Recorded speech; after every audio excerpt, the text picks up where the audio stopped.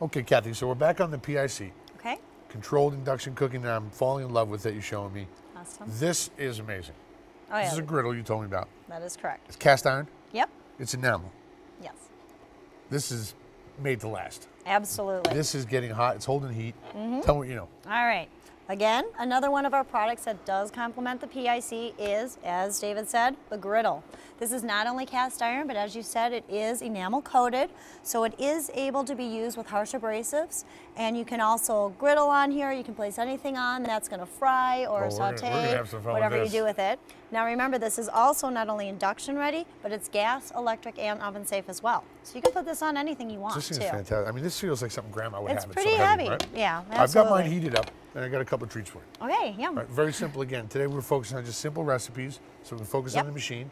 I've got some beautiful beef tenderloin that I cut thin, sesame oil, soy sauce, and a little sesame seed. Nice. I'm not even putting oil down. I'm just going to lay a couple of these on the side. I have enough oil in the marinade, so I mean, there's not even any oil dripping off them, right? Okay. So you pretty much heated up the pan, so that way it'll grill it nice or griddle it nice. And now look at this tree. This is for you. This is for putting up with me all day. I like that. I got a little bit of olive oil. Okay. On almost a dozen beautiful Gulf shrimp. Okay.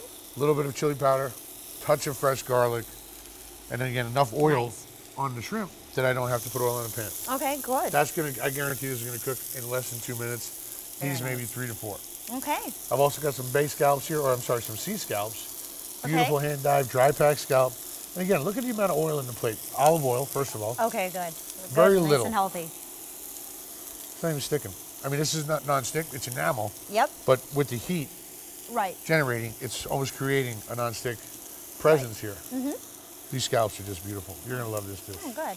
Yeah, the enamel coating on here is like pretty much similar to what's inside your oven. So that same type of coating. So that's why it's nice and easy to clean, but at the same time, it's gonna make it so that you can griddle pretty well. Wow, look at the color on this. That's beautiful. I like that. Very nice. Beautiful color on those. Now watch the shrimp. Watch how fast these cook. And these that are on a just came skewer right off. as well. Look at it. Just lift right off. It's not even stick. I'm not saying it's not non-stick. Right. But the enamel is getting so hot, it's having a fantastic relationship with my shrimp, and I like that. Good. So the look key at the nice with it crust. is how you heat up the pan. That's exactly it. Good. So a couple minutes is going to be done. I'll plate it up for you, and I'll make you a nice little lunch. I'll eat that. I'm fine with that. All right.